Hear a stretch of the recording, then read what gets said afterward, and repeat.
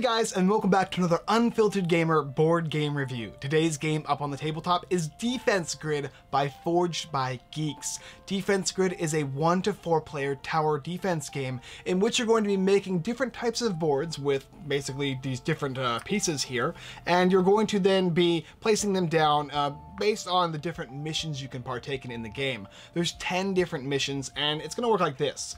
Minions are going to spawn, they're going to move around the board, they're going to try and basically take these little crystals from a certain point in the board and then return them to the exit, and if they can get all those crystals away, we're going to lose the game. Our objective is to try and kill all of those minions or those robots and make sure that our crystals go back to our base and secure them, and then we're going to score based on how many crystals we have left. After the first mission, you're going to complete the next mission and so on and so forth, and as you do that, you're going to upgrade your characters, you're going to increase the different cards in your deck, and basically get some bonus cards as well. Each of the characters do something different, provide something more useful or less useful depending on what they do. Some are based on attack, others are based on specials, and then some are based on support, and then there's a mix in between. There's a bunch of different towers in this game, a bunch of different minions, and a whole plethora of beautiful different components in the game Defense Grid. Very similar to the popular board game made by them. It does an interesting little job here. Let's go ahead and take a look at it down below, then I'll show you basically a round of how it plays, and after that, I'll tell you what I think. So here is Defense Grid in all its glory, and as I said before, it's a tower defense game, and that is why you see these modular boards here. All these pieces are put together based on the mission, and of course that's why the game comes with this thick old mission booklet. When you open this bad boy up here, it'll show you the different missions, like mission 1 here, all the way through 10, plus there's a bunch of additional missions on their website as well. It will tell you how to build the grid and then what tiles need to be played on the grid and what areas, the types of aliens that are used, and then how many aliens and what types will be used for each of the different waves. There's 7 different waves for each mission, and depending on the number of players is how many different monsters will be added to the game. Missions changes additional things. For instance, let's go ahead and pick another one. It will tell you on the bottom left area here how many what towers you get to utilize in the game for this specific mission. So it's kind of really neat how they added this. It's very, very nice, very big, nice spiral ring binder. The game is also going to include a rules booklet that will give you all the information needed for the game. The game's not very complex at all, and it has a full-on appendix at the back of the book that you can go ahead and look at all the different types of cards in the game. So it'll show you the different special cards and support cards and all that good stuff. And then there's a little separate sheet that they added for all the different tokens in the game that you can go ahead and add to the booklet, however you'd like to do that, whether you like to staple it, tape it, or just simply place it inside. Let's go ahead and talk about all the components you see here. This is actually mission 2, which is basically what we're going to be playing, at least for a round, to show you how the game functions.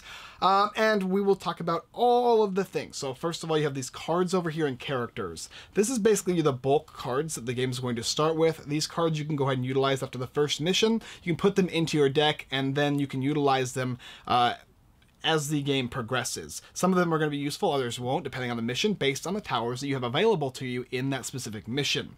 There's also these special cards. You can earn the option to pick 2 from this deck here, and then choose 1 to go into this deck after every mission is complete, basically giving you a new special card that you can add to somebody's deck, making it a little more powerful for you guys. You're going to have these big, thick cardboard chits here that are going to show you all the different towers and their levels, their rate of fire, the range, and then any special abilities they might have on them, and how they kind of fire. Some of them have a range, others kind of just pulsate around each other.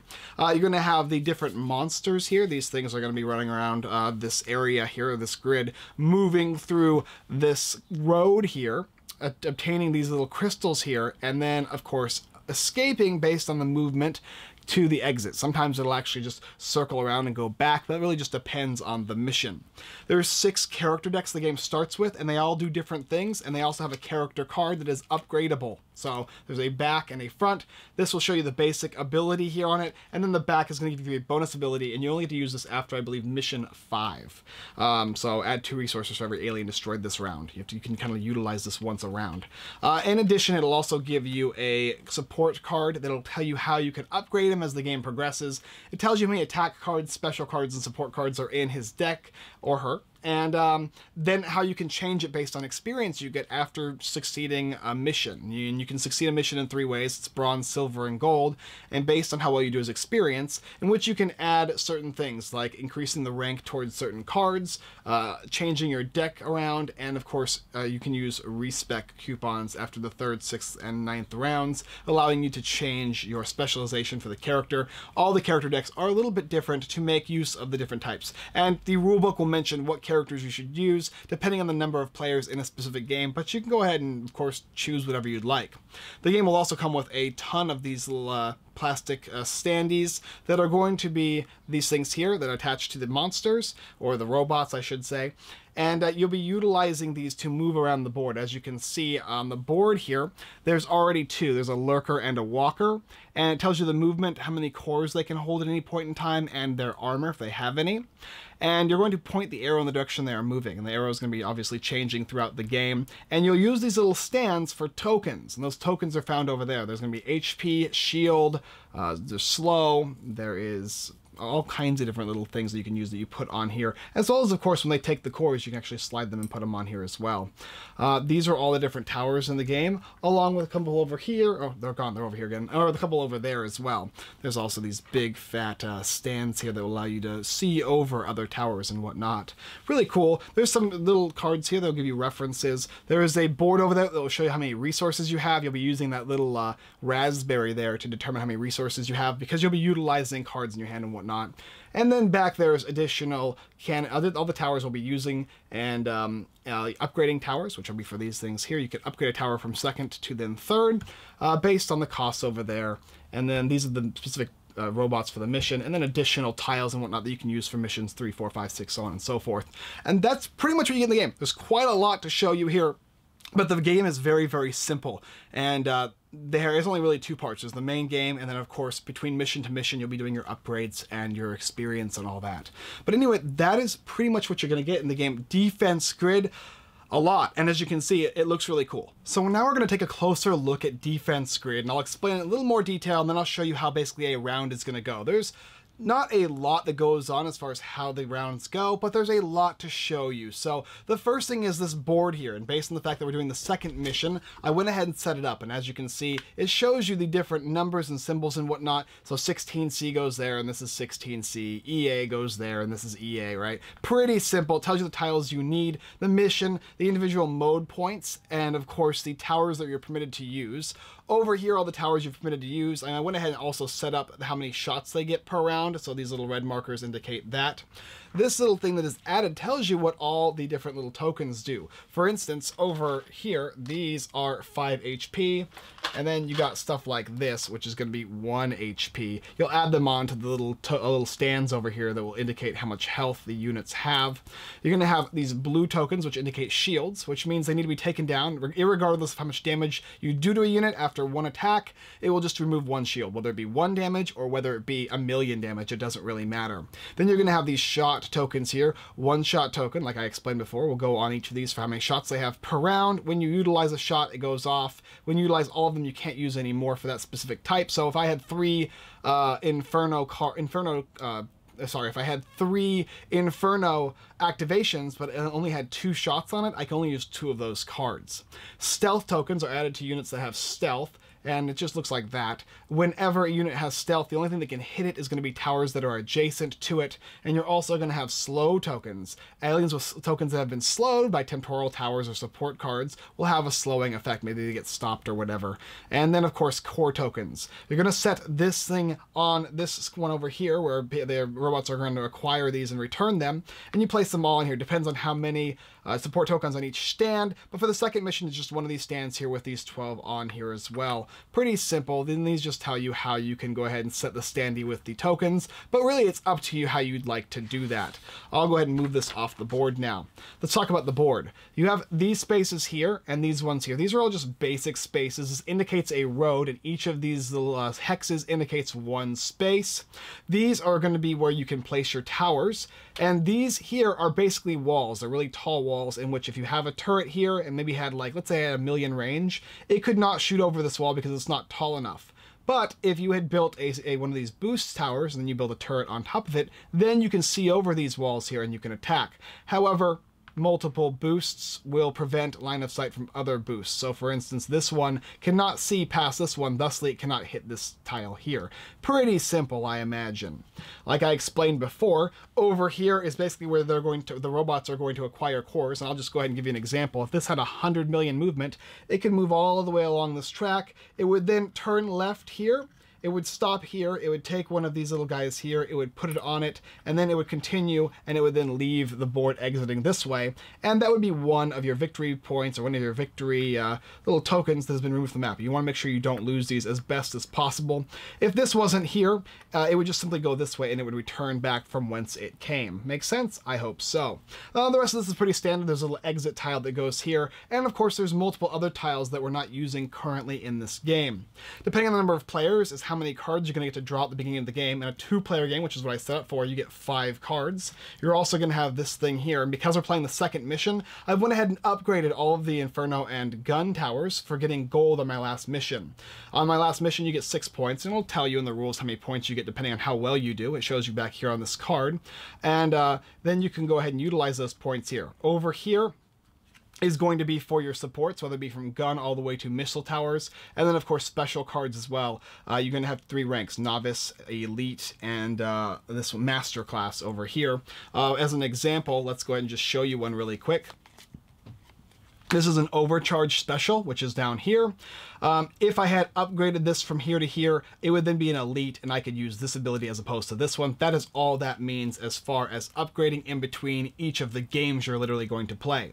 In addition, you can go ahead and spend points in here to give yourself bonus cards, also reducing cards from other areas to change your deck. Everybody's deck is different, and this guy here, Fletcher, he's got 12 attack cards, 3 specials, and a support, and he has 3 respecs based on rounds as well. Everybody also is going to get an individual ability, and as far as I know, the rules don't tell you, but I'm assuming that you can utilize these abilities once per game, and you can't use them on the starting space. Now, it doesn't say that, and in the comments, if you made the game or know for a fact what the rules are, let me know. I'm actually pretty interested to know, but as far as we play this, is you cannot use these abilities on the starting space, and in addition, you can only use these once per mission. But they do different things: slowing, stunning, dealing damage, and all that great stuff. Over here is a movement die. Before units move, you roll this die here, and depending on the number it gives you, it will give you an additional movement for all of the monsters here. He has a movement of 5, but because I roll a +1, he'll move 1, 2, 3, 4, 5, and 6. So that's how this movement die works. It rolls for every single unit that is an enemy every single time they go to move. These are die that you'll be using for bonus damage. Like I showed you before, that overpowered turret. Normally turrets will do a certain amount of damage, and it'll tell you over here what they do. For instance, if there's a level 1 gun tower, it'll do 1 damage, and it targets an alien in a single space in range. And if you'll have maybe, let's say you leveled it to level 2, you'll have 1 damage plus one of these dice in which you'll roll. And if it hits this, it's nothing. If it hits this, it's additional damage. So bonus damage, pretty good, and that's why you want to upgrade these towers there. And then, of course, I have additional shield and slows over here that we'll be utilizing for the different characters. And then over here is going to be the board. This is going to be how many resources you start with. Whether it be for 4 players, you're going to get 8, or whether it be for 1 player, you'll get 19. And there's a spread in between there as well. Resources will let you buy certain things. Gun towers are worth 4, Infernos are worth 5, so on and so forth. It tells you what they're valued at and all the different towers. And you can only buy the towers that are available to you in each mission, along with, of course, these, which are basically towers. They're the little boosts. And then it tells you how much it costs to upgrade them from 5 to from level 2 to level 3 for 5 and for 10. It's pretty simple. If you built a tower, you can then upgrade if you'd like, and it'll cost you 5. You place this on there, and then you're going to be using the second level, for instance right here, as opposed to the first. And then after you level from the second level, you can then flip it over and level it to the third level, giving you an increased damage and potential increased die roll boost. So that is for that. Down here it tells you all of the aliens involved, or the robots involved in the game. It's going to show you basically how much it moves every round, in addition to using this die here, the resources you earn when you destroy it, the armor it has. So if you do 4 damage to this unit, you will only actually do 2 because it will subtract from the armor. The cores it can carry. So for instance, if this walker here can carry 1 and it gets here, it's only going to take 1. It can only take 1 of these Always. That is always the rule, no matter how many cores it can carry. But let's say that there was a core on the ground here, and there was one in here, and he had 10 movement from here. He can move here, select one of these, put it on him, and then continue moving, and then he can take this one as well, thusly holding multiple cores. But otherwise, aliens will only be able to take one of these guys in here at any point in time, regardless of how many cores it can carry. But with more cores comes availability to pick up more on the ground. Then you're going to have hit points, and that's based on the number of players. In a 1-player game, this guy has 6 health, in a 2, 6, in a 3, 7, in a 4-player 8, and any special abilities, like the Rhino's pretty cool. When you roll the die for the Rhino, if you get a number like this, it will double that movement, thusly making it go +4, and in the Rhino's case, that will actually make it move 8, which is double its normal movement. You're going to have different requirements for each of these things. Let's go ahead and find one to show you. How about this guy here? He's got a red symbol, which means he has a special rule that you need to follow, and then he's also got a green, little like a rainbow, I guess you would call it, which tells you he has armor. There's all these different little rainbow symbols that will tell you different things about the monsters, aliens, robots. I keep saying these weird things, but that will basically allow you to know what they have on them. Even if you don't know exactly, you can go ahead and look at the cards over here. All of those are the ones that are available in this mission, but there's, like I said before, more that you can go ahead and add as you progress throughout the game. And that is pretty much everything you're going to need to know. There's also these little upgrade tokens here, cards here, that will tell you how they function. And now let's get into the basic idea of the game. This is going to be the thing you're going to be utilizing to understand how the turns work, and this is what you're going to be utilizing to understand armor rules and, of course, shield rules. I explained shields already. Whenever you do damage to it, regardless of the amount of damage, for each time you do damage, it removes a shield until there are no shields, then you can penetrate the health. Armor is, if it has a certain amount of armor on it, like 2 armor, and you did 5 damage, it would then do 3. It shows you 3 damage minus 1 equals 2 HP damage to the core. This is the game phase. You're going to draw cards up to your maximum hand at the beginning of the game, and then you're going to play any actions you'd like. There's different actions you can do, such as discarding cards from your hand into the discard pile of your deck, because everybody will get their own deck, and thusly you're going to gain resources on this track here. Another one is building a tower. You can spend resources on this track to build any of these towers in any of these spaces here. You can also go ahead and upgrade a tower for the 2 different costs. You can place one of these guys on an existing tower to upgrade them to level 2, and thusly then after that level 3. And you can go ahead and sell a tower for half the cost, or simply play a card from your hand, like activating an Inferno Tower. So if you had an Inferno Tower out, which I think is, let's see if I can figure out which one is which. I think this is the Inferno Tower. If this is placed here, you can activate the Inferno Tower, and if there's a monster in adjacent spaces, it will then do damage to them, and that is going to allow you to do damage. You'll have to take one of these red guys off here and thusly do what the card says. Sometimes people are going to have special cards that you can go ahead and add to it, or support cards that you can go ahead and add that will give you additional damage, or special effects that can affect the tower and how it hits the monsters. Pretty useful. There's also additional special cards that'll do stuff like combustion, or allowing you to do extra damage to minions, or attack multiple minions in a single area. And that is how you're going to be playing cards for the most part in the game. Then after you go ahead and do that, you're going to go ahead and return any cores. So for instance, let's say an alien or a robot got over here and died by a tower, like this one here. This core is then going to go back 3 spaces towards the space that actually holds them. So basically they're going to always come back if you destroy the monsters or the robots or aliens or mutants, or you get what I'm saying. And any of the robots will be able to pick these guys up if they're moving around, and they can then go ahead and carry them off. So that's why they kind of sit there and kind of slowly go back onto this area here. After you've returned any cores to here or down to the board closest to here as they can get for 3, then the aliens are going to move. You're going to roll this die here, and then you're going to say, okay, that's going to give me +2 movement, and I'll move these aliens 5 + 2, 1, 2, 3, 4, 5, 6, 7.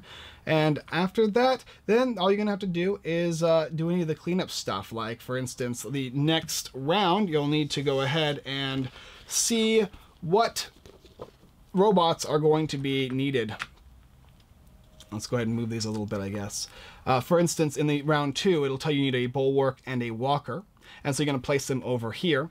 And then after that round, wave 3 and 4 and 5, 6, 7. After the 7th wave, no more monsters will spawn, but they're going to continue to move around the board until they are all destroyed, at which point the round will end and you'll score based on how well you did. After wave 3, 4, 5, 6, and 7 will give you a bonus health for each of the monsters, depending on the number of players in the game. So for instance, in wave 3, if you're playing just one player, all of these guys get +1 health. In wave 5, all of them get +1, and then +2 for wave 7. That depends on the number of players you're playing with. And that is pretty much how you play the game. I can go ahead and show you around really quick, because why not, right? This is a really cool looking game. I'm sure you want to see how a round works. And we're just going to go ahead and start it off. So we went ahead and already set it up. We've got our walker here with 6 health, and we've got our lurker here with 4. And the lurker has stealth because he's got that little white symbol there, which means he can only be attacked by adjacent towers. Now we're going to go ahead and draw our cards. So we've each got our 5 cards already. And we're going to go ahead and look at this thing here, and we're going to be taking our player actions. Well, we're going to need to build certain things here. So for instance, I could build... let's go ahead and build this gun tower right here, I suppose. And that's going to cost us over here 4. 1, 2, 3, and 4. And then let's go ahead and build, we got 10 more. So we can go ahead and build a Inferno tower. That would be pretty sweet. And I think it is, which one is it? I can't ever tell which ones are which for these. So this one here? No, that's the Tesla. Maybe it's this one. It's hard for me to... No, the Inferno towers have 2. So this might be the Inferno, and this is probably the gun tower. I think that's what it is. And in which case, you're going to then go ahead and spend your 5. 1, 2, 3, 4, 5. And that's... I got 5 left. So I can choose if I want to discard some cards in my hand. So I've got an Activate Inferno. I'll keep that because I can use that later. We didn't buy a laser, so I guess I'll go ahead and discard these 2 cards to my discard pile, and that will increase our resources.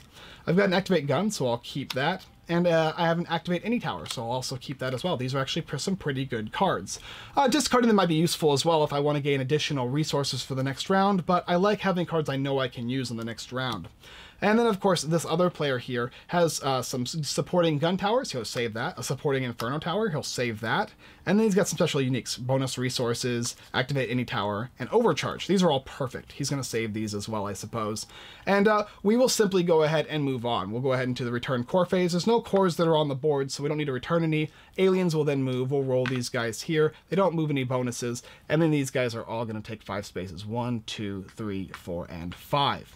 Perfect. After that, you're going to add the new wave. We'll go ahead and look at here. It says a bulwark and a walker. Let's go ahead and find these really quick, if I can. Here's a walker, and he's going to need a total health of 2 players, 6 HP. Boop, and boop. And he'll go over here. And then a bulwark. Let's see if I can find one of these guys really quick. Here he is. This guy actually has some shields, it looked like. It'll tell you in a 2-player game he has 2 shields. Oh, which I already actually put on there, which is nice. And then additionally, he's got 4 HP. 1, 2, 3, 4. Okay, so these are going to go on there just like that. And then they'll be placed here. And that will be all the placement needed to be done for that. And then you're going to simply go ahead and end the round, in which players will draw back to their maximum hand size. In a 2-player game, that's 5. This player, I don't think, discarded anything, so he's keeping everything. And then we're going to actually start playing cards. And I'll go ahead and show you how towers work. That's the last really relevant thing. Remember, they have certain rules for the towers here. For instance, let's go ahead and look at the gun tower. This is the gun tower. It has a rate of fire, which is 3, which means it can be activated 3 times, and a range of 2, so it can go 1, and it can go up to 2. So 1 and 2, or just 1, 1 and 2. And it's only prevented by line of sight, which is going to be these guys here or other towers in its height range. It's a level 1, so it'll do 1 damage. So let's go ahead and leave it like that, I suppose. And then it fires at targets in range. And then the other one we have is the Inferno, which I'll go ahead and just bring that over here. And this one here was actually going to do damage to these 2 spaces here. If there were units that would do it to both of them, and it tells you the amount of damage they do. So in this case, we'll be using the gun tower. And I'll go ahead and just place them. So I'll activate this gun here, and it's got a level 1 of 1 damage. And then this player over here, he can actually play cards on my card. So for instance, I can go ahead and play a overcharged tower there. and shrapnel bullets. That one actually will say it attacks all targets in the hex, but because it has been upgraded, he chose to upgrade his gun tower, he can attack all units in 2 hexes that are connected. In this case, it doesn't matter, but it can attack 2 units. It can attack 2 units in both of these hexes, so that'd be pretty cool. So let's go ahead and we're going to add this die here. That's what this one says here. He'll roll the die. That does a bonus damage, plus a single damage for a level 1 tower. That does 2 damage to both of these guys. So in this case, this guy would go down from 6 to 4, and this player would go down from 4 to 2. And remember that this guy can only be hit when he's adjacent to a tower by that tower, otherwise he's hidden by other towers. These are all going to get discarded. This is going to get removed for attacking, so now he only has 2 attacks left with that gun tower. And players are going to keep going. Remember to discard your cards into your own discard piles. And the rest of the cards you can go ahead and save, because maybe you'll utilize more of them. I can activate another tower if I want, so maybe I'll activate this one again. And I will then also activate it one last time, thusly removing all of its shots, destroying this unit that is close to the tower, scoring points. So this is a lurker, and lurkers are going to give me 3 credits for defeating them. Boop, boop, boop. And then this is going to go away. And if I want, I can then end, and we will continue the game just like that. They're going to move around the board trying to get here, and by the time the 7th round comes and ends, after all the units have either been killed or moved off the board, depending on how many of these you have left, you'll score, and you'll go on to the next mission if you'd like. Otherwise, the game is over, and that is the basic idea for Defense Grid. I think I went ahead and explained pretty much everything in this game. Hopefully that gives you enough to understand the basics of play for the game. Defense Grid. All right, so caveats. First caveat is after all of your cores have been removed and then are off of the board, you lose the game. Second caveat is you can go ahead and make your deck how you would like to after every round based on the conditions followed on your card here, and then you'll also get to upgrade your character based on how well you did, which you can show on the back here. There's some sleeves that are included in the game. You'll put the sleeves over, that way you can reuse the card again by writing on the sleeves instead of these cards. Smart idea. And then of course, there's special cards after every round. You'll draw 2 from a special deck, select one of them, put it in the main deck, and then anybody can use that card provided they follow the rules on their card. It'll tell you 8 attack, 7 special, 8 support, or whatever, and you can switch that number up based on your experience points you gain. And then there's the 3 different bronze and silver and gold that you can gain. That's pretty much it. That explains how to play the game, probably without even having to read the rule books if I explain it correctly enough for you. Let's talk about my review of the game. Defense Grid is an excellent tower defense game. It is hands down the best personification of a tower defense game I have played, that best represents games from StarCraft in the custom AI settings to Balloons tower defense to probably any tower defense game you've played on a mobile device. You're literally having the monsters move from one portion of the board, collecting the cores, and then moving off. It feels like you're at a race for survival.